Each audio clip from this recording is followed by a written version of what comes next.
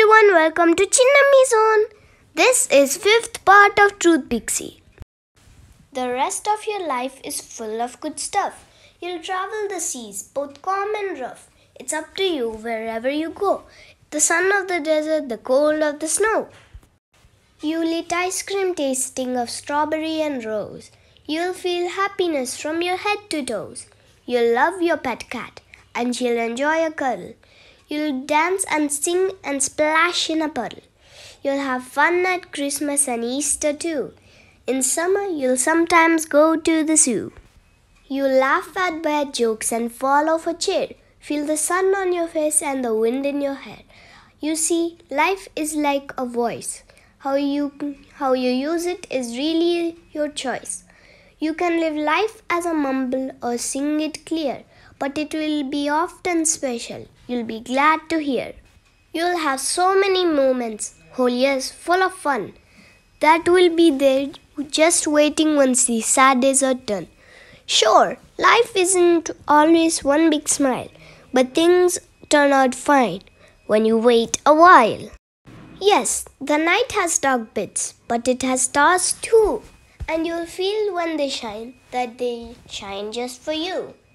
You will step outside and see from the park that the light is brighter when it's next to the dark.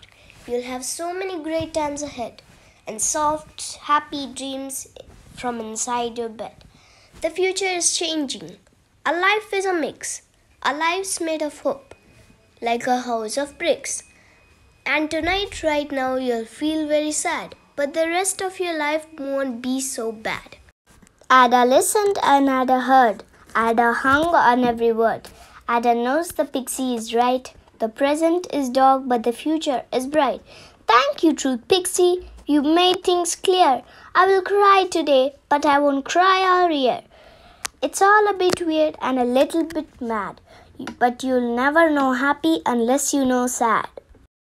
The Truth Pixie starts to feel a bit pleased. Ada gives Martha some very fine cheese. The pixie says, I guess I should go. The girl thinks hard and then says, No! The far north, says the pixie, is where I belong. But even as she says it, she feels it is wrong. Ada stands up and looks very serious. Listen, she says, it is not so mysterious. You've just said that life is what we choose. If you stay with me, you've got nothing to lose. The Truth Pixie thinks, the Truth Pixie ponders, the Truth Pixie blinks, the Truth Pixie wonders. With you, are you sure? But what about your dad? Dad talks about pixies when he thinks I'm sad. He won't mind, he likes my friends. Really, says the pixie, and her heart starts to mend. But what about Martha? When you get your new cat? Yes, we'll need to think about that. Maybe I'll get a dog instead. The future keeps changing. That's what you said. The Truth Pixie smiles from ear to ear. Her first actual smile in over a year. Thank you, Ada. Thanks for being you. Thanks for making me glad to be true. And Ada smiles back and looks out at the sky. The pixie is proud that she never did lie. Ada's father walks in and sees the creature there, with its big bright eyes and a mouse in its hair. Then he says something stranger that he couldn't replace, a smile on his daughter's one sad face.